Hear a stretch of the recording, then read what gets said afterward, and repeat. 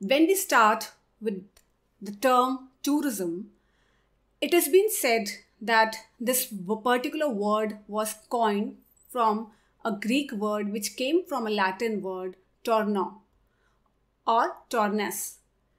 This particular word means a circle.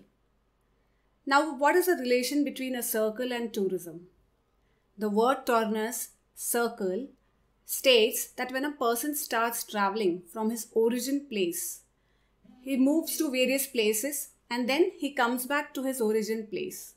So that is creating a circle. Hence, this tourism word was coined. As said by Matheson and Wall, the temporary movement of people to destinations outside their usual places of work and residence, and the activities undertaken during their stay in those destinations, and the facilities created to cater to their needs. So they have described the word tourism with a very important word, temporary movement. Temporary movement is the right principle to be used because a person going for a business purpose and making his livelihood for a permanent reason in any particular place will not be termed as tourism. It should be temporary movement. Say, for example, tourists visiting to another places to see the natural attractions, student going for education purposes, a person going for a medical purpose, a traveler going for a pilgrimage purpose, a person going for leisure activities, or meet their friends and relatives will be termed as tourism. Not a permanent stay in any destination would be considered as tourism. There is one more point which I would like to highlight under the word temporary. A tourism word is being accepted when a traveler goes to a place for more than 24 hours.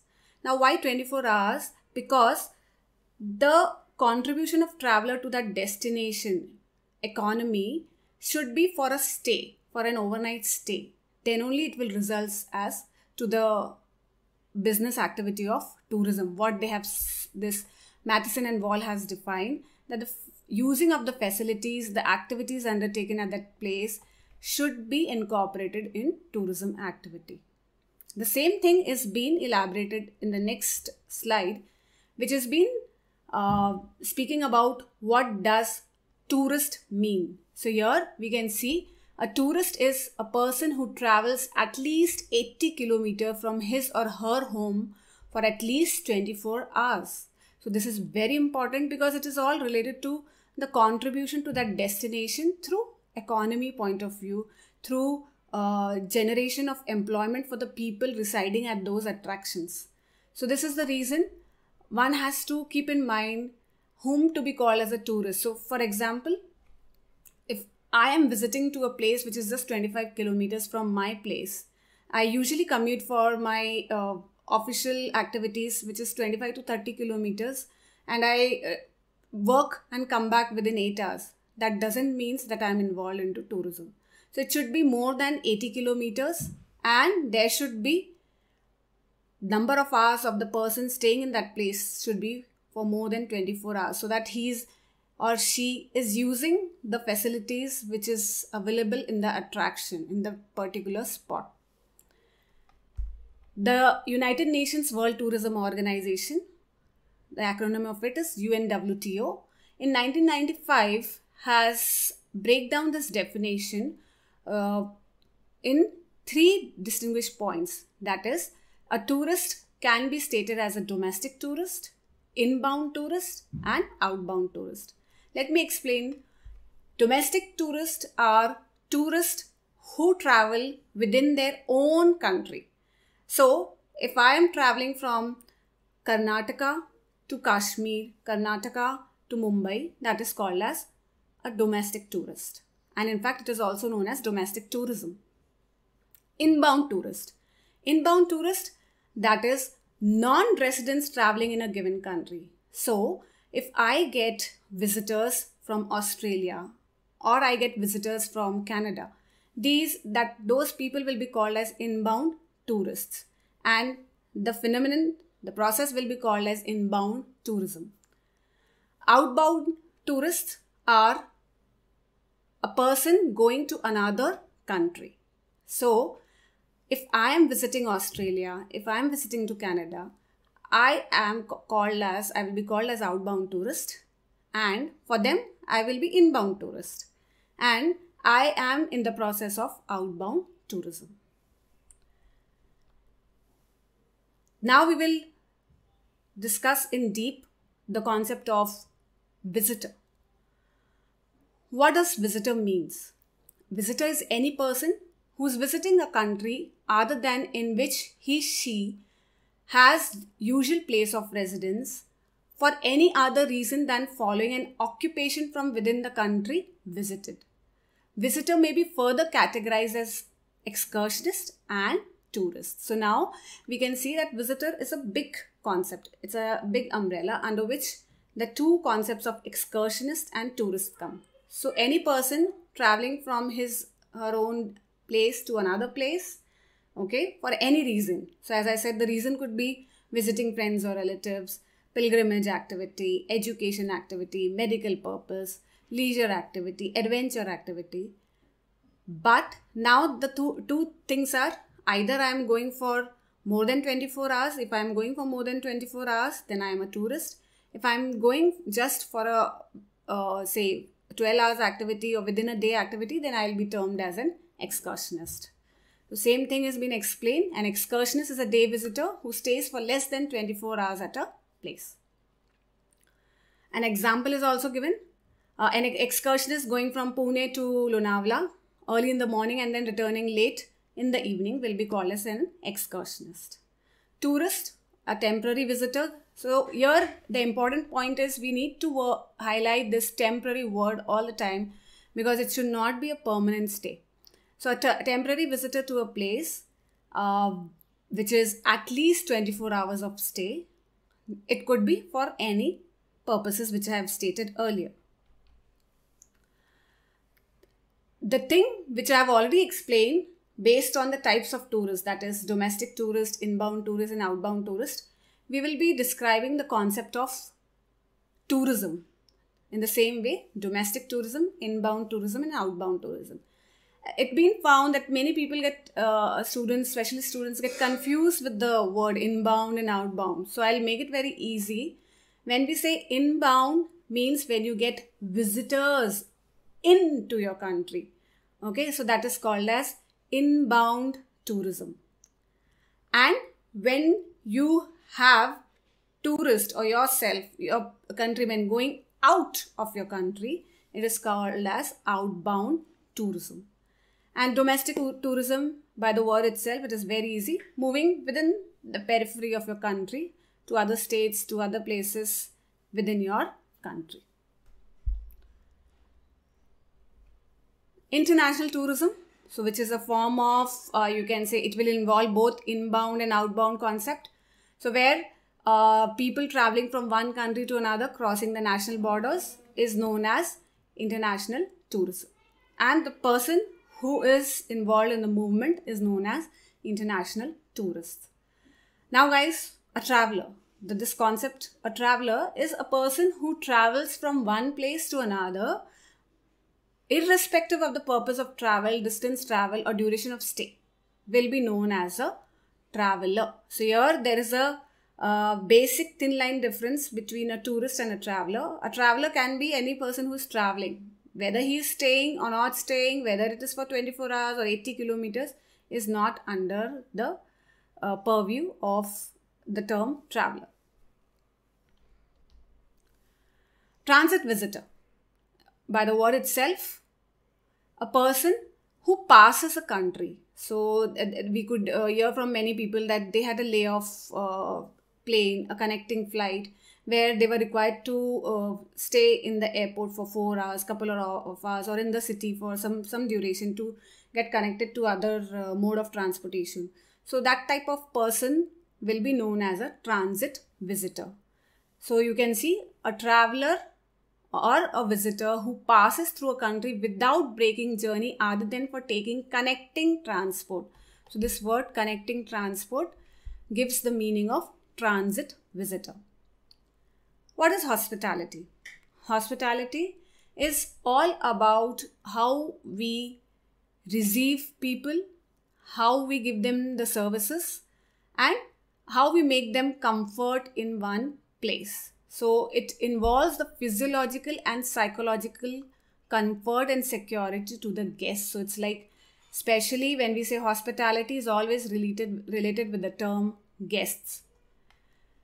So it's all about providing the necessary services. It could be services of food, transportation, amenities, which are like giving them the pleasure, giving them the services which is required for a comfort stay in that particular place. So hotel services, guide services, entertainment services, your healthcare services, the transport services, all will be under hospitality sector.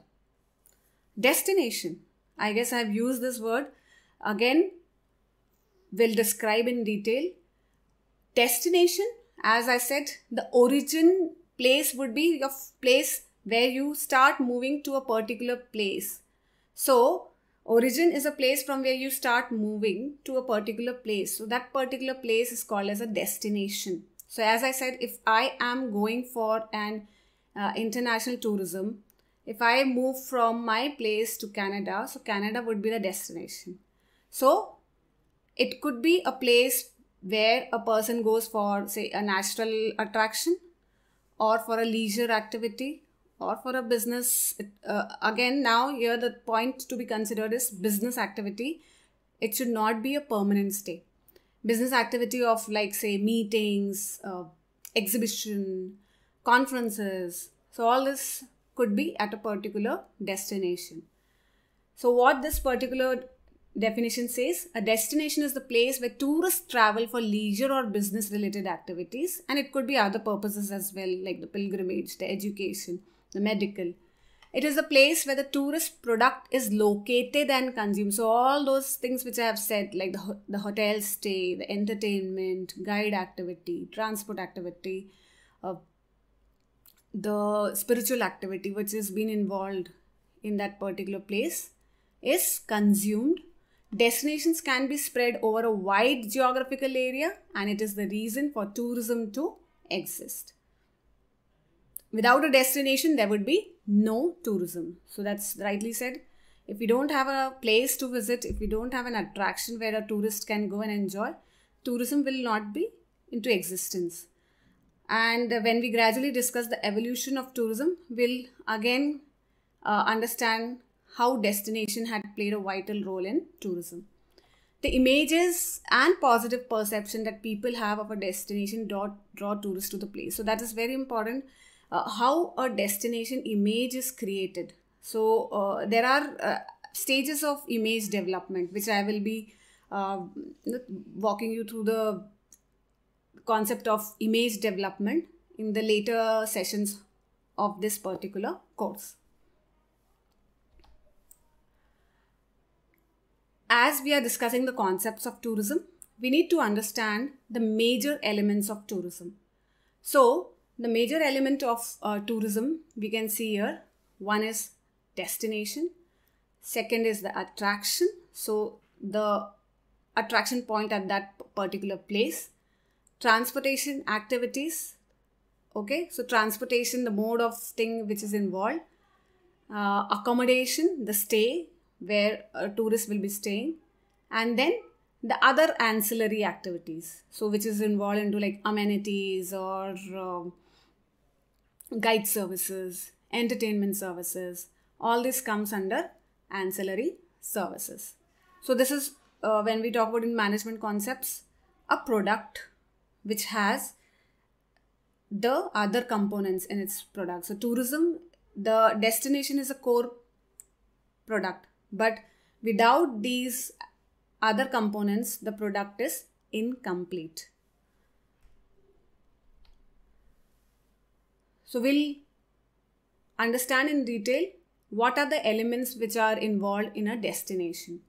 When we talk about a destination and the attraction, it is all about whether the destination is having a good weather, whether the destination is having a scenic beauty or a natural attraction, say for a hill station, a lake, a water body, beaches, and I said a good weather, sunny, warm places, and a family place with lots of activities, or it could be a man-made attraction also, so like a fort, uh, a museum, a theme park, an entertainment zone, kids zone. So all these things will be a man-made attractions, and a destination without a good experience cannot be termed as a destination. So how the destinations create that experience for the tourist to get motivated to go and stay is very important. So when we talk about coastal areas, we know in India we have this Western Ghats as well as the eastern places which are near to the beaches, Bay of Bengal and Indian Ocean. So these places are, what to say, very towards the coastal areas, attracts people more. Especially when anybody talks about beach, Goa comes to one's mind. And then if anybody talks about international places, then Miami, Florida, these are the places which comes to some many people's mind. Cloudy, or when we say cold, then Switzerland. And in India, when we talk about Himachal Pradesh as a cold place. So how the image of a destination is created is because of these points, these elements, and the attractions which are there at that particular place. Accessibility. The another term to accessibility is the mode of transportations which are utilized to provide access to that particular place. Whether the place is easily accessible or not is very important for tourism. So if a place which is not having good access will not be utilized by the tourists. So when we talk about the northeastern part of India, the accessibility is a point, is an issue where it is not being considered by most of the tourists. But I would say, as a point of view, when sustainability point of view is a factor to be considered, we should give tourists a experience of getting to that place on their own, crossing rivers or say the uneven paths, so that they can enjoy that adventure of the place. So that is also to some extent is required. The historical and cultural factors, the history behind a place is very important element in tourism. Many places are known for the history. So when we talk about in India itself, we are known for, since from the Mughal time, British time, the evolution which we had in these, say from 15th century to 19th century. So that history plays an important role, and how the culture has evolved gradually. Same way, most of the countries have their vast history which is required to be experienced. So here it is mentioned places with historical events are Rome, Berlin, Lumbini. So these are the European places which are having their own pasts, and there are good monuments, good museums to visit and understand the history.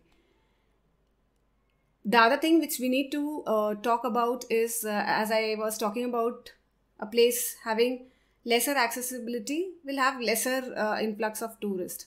Whereas a place, say for example, it's given here, Singapore is a big air traffic hub. In fact, it is one of the top 10 international destination which has maximum flow of international tourists, so foreign tourist arrivals. So that is the reason the accessibility plays an important role in tourism. Amenities. what are the facilities which are being provided in the destination or in the journey for the tourist to make them feel comfort is important. So facilities could be the shopping facilities, the guide services, the entertainment, any kind of a luxury product, say for example a spa activity. These things are considered as amenities. Food and beverage facilities is a part and element of tourism.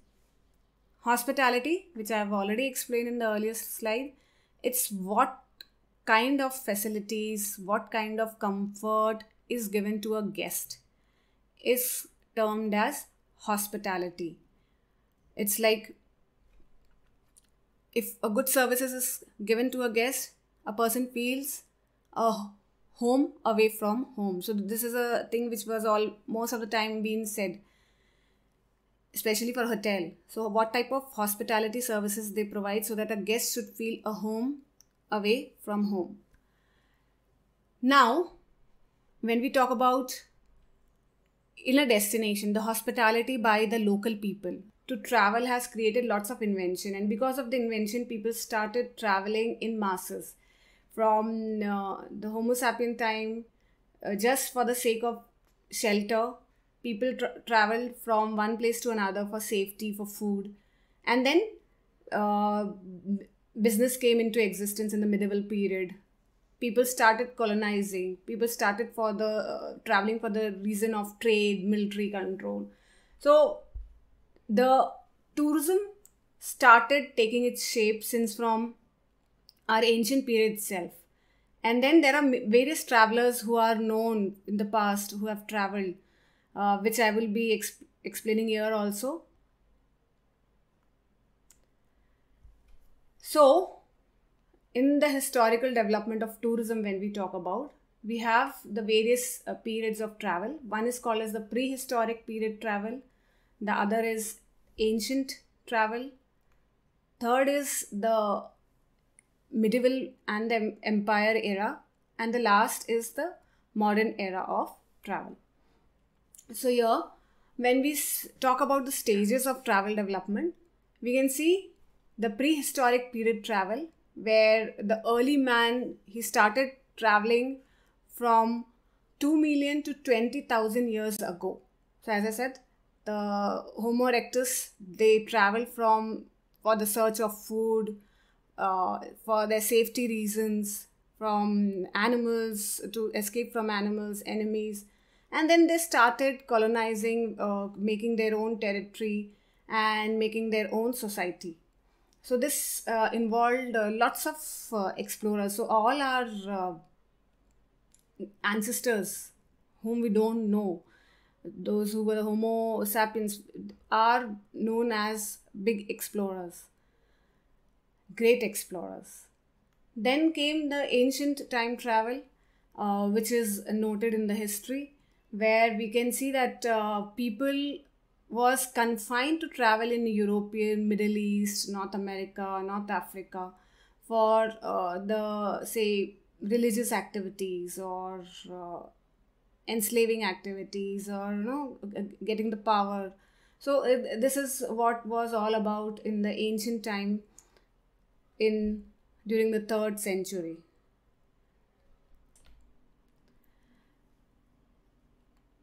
The Middle Ages and the Renaissance era, when we talk about in this, it was in 5th to 14th centuries.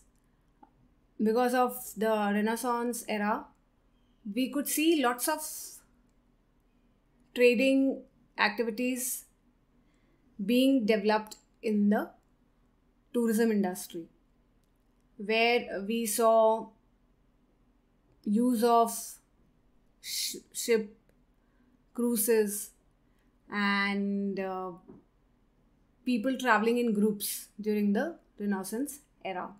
But one thing, in the Middle Ages, the travel was little dangerous because of the rule system of the various empires, their feudal system, and which created a sense of insecurity among people. So there was a little, the travel became little dangerous during that period. And then after that, in the Renaissance era, we saw a lot of transportations emerging, currencies, languages coming into existence. As I said, the contribution of Marco Polo's travel is being noted in the history, how he traveled from Middle East to China, and he has seen the various cultures and were noted in his book. Then we saw lots of movement of merchants for commercial basis, for commercial activities. The important era which is to be noted in tourism is the Grand Tour era, where the tourism for the sake of leisure, for the sake of making the wealthier people understand the culture of civilized society and to study about arts and science came into existence. It was in the Grand Tour era in 16th century, 1613 to 1785, where lots of travel happened, where this English Britishers, they wanted to make their kids aware about the other part of their European continent. So we could see, as I have earlier spoken, when we talk about tourism as a business product, we need to owe to Mr. Thomas Cook, who coined the concept of group travel, who was the first person to start with the railway commission based travel for group of people, and he developed various tour packages, and he was the person who started with a guidebook for people to know about places. Then came the Empire era, where we saw how Egyptians and the Greek, they came up, there was a rift, and then there was a fall of the Roman Empire, and it led to various kinds of enslaving activities. There was even good developments of governmental, commercial, educational, religious activities, where lots of cities and states were developed. So this is how it looked in Empire era. The basic mode of transportation you can see was through the ships. The factors which influenced people to travel during this was they had money, there was the currency acceptance was widely available, the languages amongst them. So basically it was in the European continent, the travel was mostly to be observed. Then came the travel for business purposes, pleasure purposes, leisure activities, and then the involvement of various amenities was seen in the Empire era, when he started with the services of rail services, which was a commission based tour for the European people in 1842, and he made a short trip from Lancaster to Borough. So this is how the travel business emerged because of Mr. Thomas Cook. We'll explain in detail. Now, based on the contribution of the Greeks in the Empire era, we can see that majorly the Greek were the people who have written in the history their travel stages, how they traveled. Their main reason to travel was pleasure, and then they have gradually in the travel they have developed currencies, the communication. So the trading part started existing in Empire era. And the Romans, they also did a lot of development. They developed in the travel industry. They started making middle class to travel a lot, and lots of roads, transportation, communication systems, the rest house, the inns, villas came into existence because of the Romans. Then came the time which is called as the modern era time after 1945, where we can see people started traveling for mostly the business activities. And here we can see that it was which was shown in the video, it was because of the holiday, the paid vacation, the understanding of fun, leisure, and happy life. People started traveling more. In industrial period also, because of the business activity, the traveling boomed like anything. And the development of Boeing, Airbuses, jet planes has also contributed a lot. The other part when we talk about is this modern tourism, where in the video it also shown that how the private planes, that is the helicopters, jet planes, helped in people traveling for business purposes, as well as when we talk about the concept of space tourism, which is emerging. And the owner of Virgin Group, Mr. Richard Branson, wants to start with the business of space tourism. His 2020 goal is have faced a little failure, but he is still trying for the space tourism concept to be as a business to emerge in the market. So here we can see the various milestones, how the tourism has evolved. So in 4000 BC, the invention of money, so because of the trading purposes. 5th to 15th century, which is the Middle Age, as I said to you, which was a dark era of tourism because of the colonization, the enslaving activities. So there was a little insecurity among people to travel. Then came the Renaissance stage, where people started traveling more for business activities, using steamships. So the same in 18th century, introduction of steamboat came. The first passenger train service came into 1830. Then Mr. Thomas Cook started with a special excursion train from Leicester to Loughborough in England. And gradually he introduced the hotel voucher, where a tourist can just produce the voucher to the hoteliers and stay, and the tourist has to pay the money to the travel agencies. So he brought in the concept, the actual business of tourism. And he was the first to come up with the world trip, a well organized round the world trip. And it was started in 1872. Mr. Thomas Cook introduced a circular note, which is in 1873, for the tourism businesses to run their businesses seamlessly. So this was among the various agencies to do the transactions.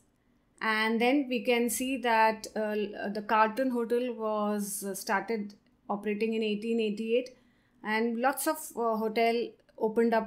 big hotels opened up in the European continent.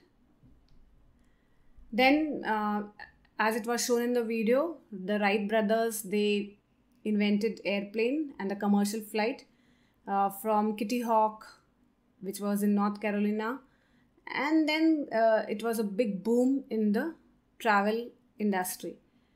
The major hotel chain company was the Trust Houses. They opened a chain of hotels in Britain in 1903, and then in 1920 we could see that charter flight planes appeared in travel and tourism industry. In 1945, this big organization which contributes a lot in tourism industry, that is IATA, International Air Transport Association, was established, who started organizing the movement of air travel, looking into the factor of passenger safety and the airline's seamless operation. So the International Union of Official Travel Organization was constituted in 1947, which was the predecessor of World Tourism Organization, with the aim of widening the international travel organizations. Then in 1950, we saw commercial air transportation increase, and then lots of cheap air travel started happening, and people started utilizing air as their main mode of travel. In 1958, Boeing 707 was introduced, which was a big development. Then 1966, United Federation Travel Agents Association was founded, where the establishment of travel industry agencies came into existence. Another development in 1970, first wide-bodied Boeing 747, which has a lot of capacity of carrying 400 packs, was invented. And then 1975, World Tourism Organization, which is known as now United Nations World Tourism Organization, had its legal existence to help the tourism industry exist with proper cooperation of various bodies. So these are the references which are being utilized for session. I hope you would have understood the basics of the concept of tourism, the meaning of tourist, excursion, their differentiation, the meaning of inbound, outbound, and domestic international tourism. We tried to understand how inventions of travel came into existence and how people started traveling from the ancient era to the modern era. And we explored the various forms of invention and the various milestones in travel and tourism industry. Thank you. In the next session, we will try to understand about the concept of tourism as a product, the various A's which are involved in tourism, the primary and secondary components of tourism. Hope you liked the video. Thank you.